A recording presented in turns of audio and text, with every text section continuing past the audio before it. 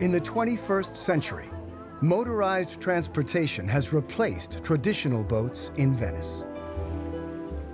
And rowing has lost its popularity amongst the younger generation.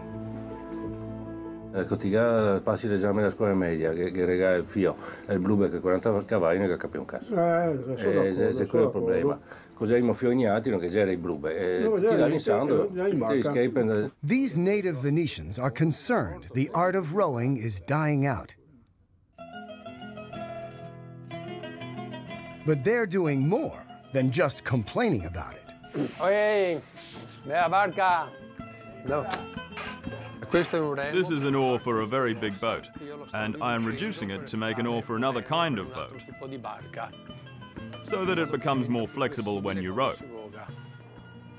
Volunteers at local nonprofit Arzana have started a collection of old boats and nautical artifacts abandoned around the city. And here you find hundreds and hundreds of tools and items coming from boatyards or workshops that closed down.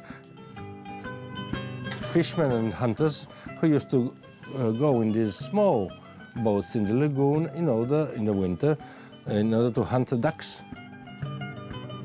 This huge lock collection, I think it's the only one existing so complete in the world. They're all different, they're all handmade, and they are all proportioned and built specifically for a certain kind of vessels. But it's not just the boats they're preserving. It's a unique Venetian way of life.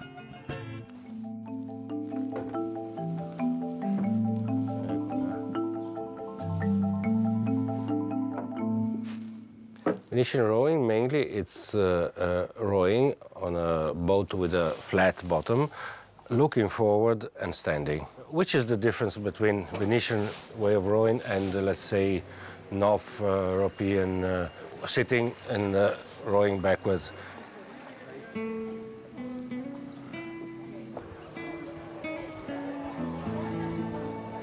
You have always to look forward and see if there's other boats coming.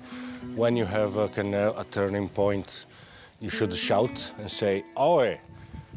because you don't see who's coming eventually the other way.